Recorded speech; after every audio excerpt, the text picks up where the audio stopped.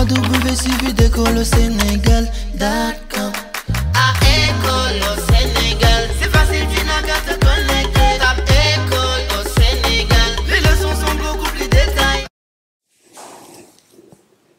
Good morning, everyone. How's everybody doing? This is Teacher Raisa at your service.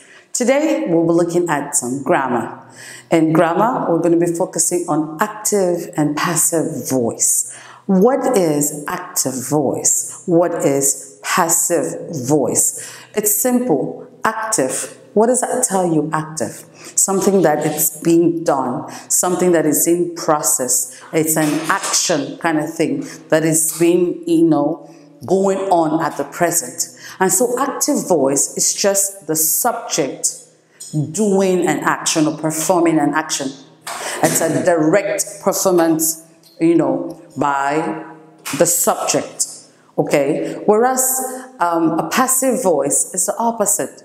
It means that the action is being done by the subject, through someone or through something.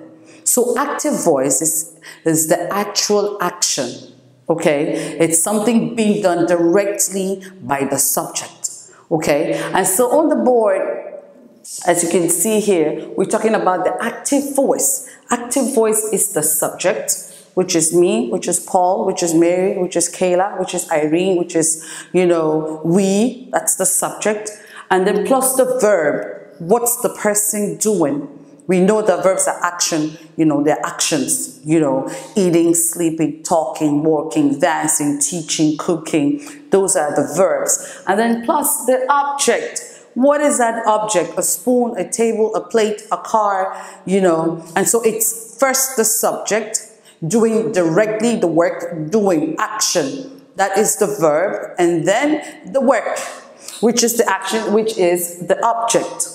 And so we have it here, for example, you see how I did the coloring? So you would know which one is the subject here, which is the verb in the sentence, and which is the object in the sentence. Okay, and so you have Mary wrote the book.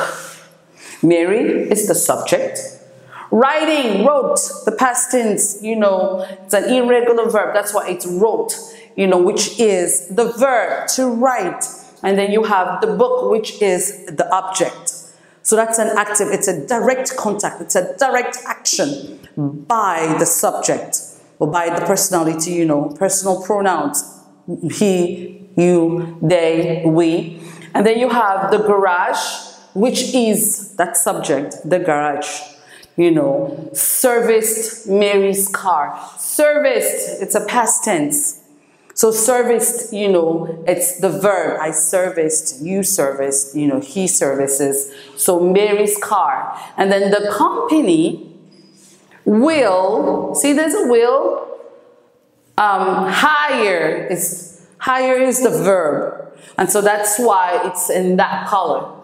The company will hire new employees. New employees are the object.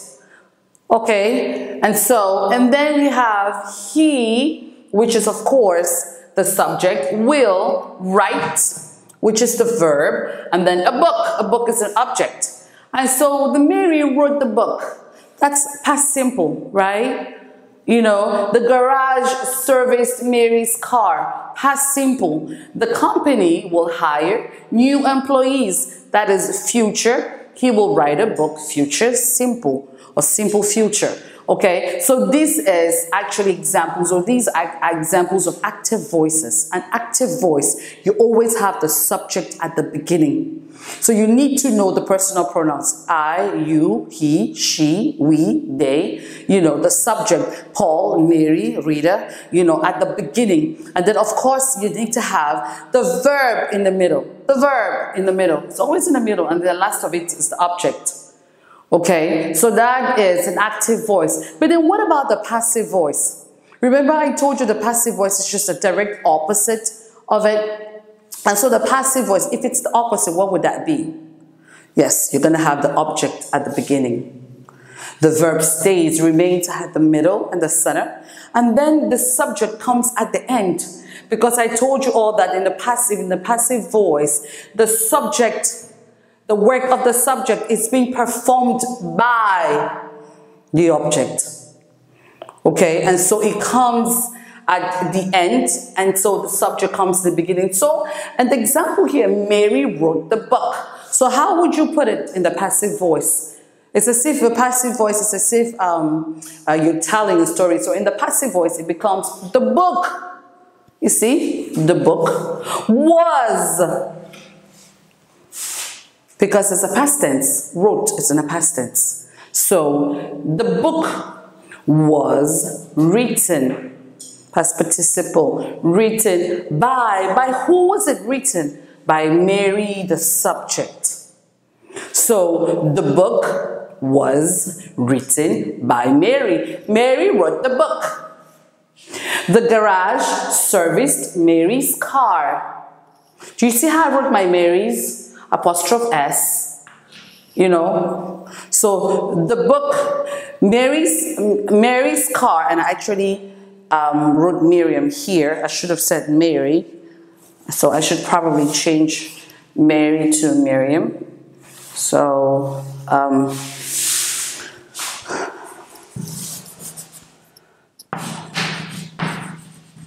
just so we're not confused, you know. So, Mary's car was serviced by the garage. The garage serviced Mary's car. Mary's car, which is now the object, was serviced. Was serviced. Because you got to change the was, you know, by the garage. Then the third one is the company will, future, hire new employees. So you have to start the passive. What would that be? Yes. New employees will be hired by the company. Will be hired by the company. A book. He will write a book. A book will be written by him, because him replaces he. So a book will be written by him. He will write a book. So with the past, you know, with the passive voice, the object is always at the start.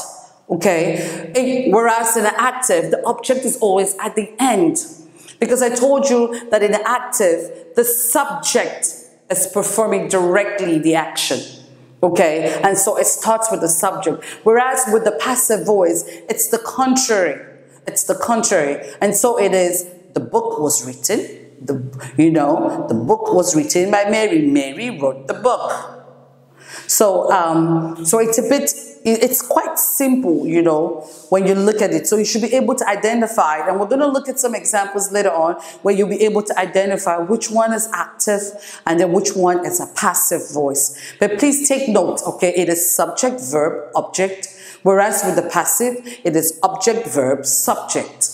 Okay, it's quite simple. And then you have to change it vis-a-vis what is the verbs are. Okay, if it's was for singular, where for plural. Okay, and then of course will if it's a future kind of action. Okay, and so now we're going to move here. So you can see the different tenses. Remember, we had the lesson on different tenses, and I told you all that there were 12 tenses, you know. And so these are the different tenses. And so there are different ways of writing, and we're going to look at them so that you can see and help. So we have the present simple. Of course, we know the present simple, you add just an S. We have the present continuous, which is an ing, the action that is going on. We have the past simple, which is just ed for regular, and then irregular verbs, you have to actually learn them to figure them out.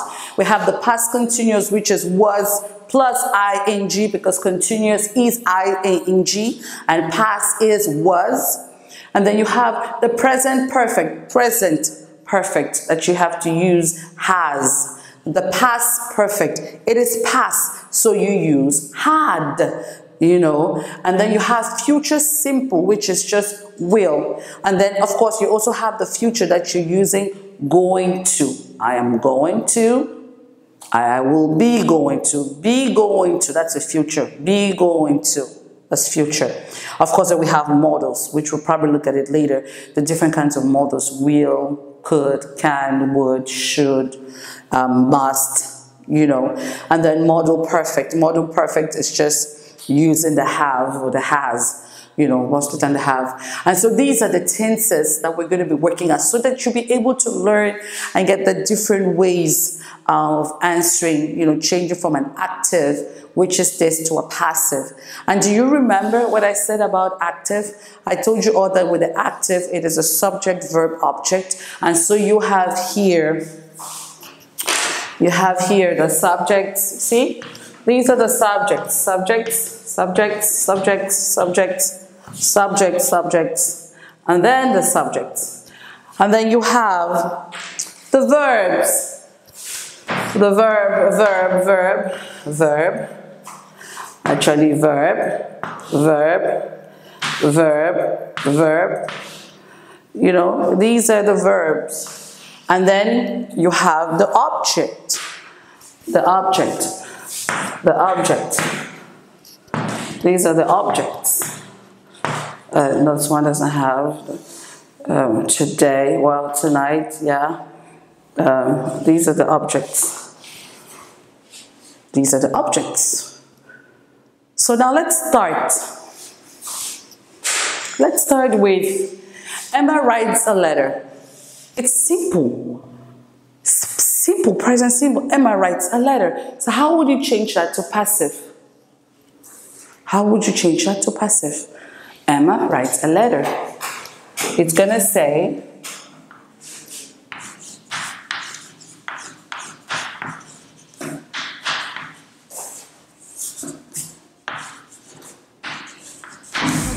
Suivi d'école au Sénégal,